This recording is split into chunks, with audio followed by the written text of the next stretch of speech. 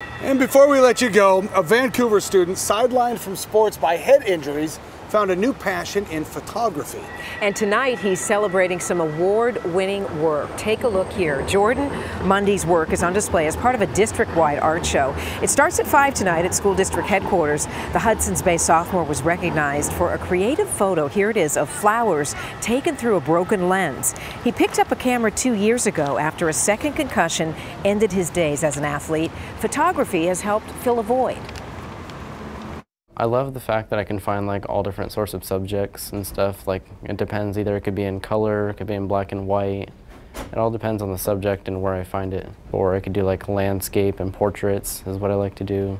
I'm eventually going to do senior photos hopefully soon. It's given him a new place in life because he was an athlete before this. And now he can be with the athletes again, just doing something different. Photography saved him. It really has.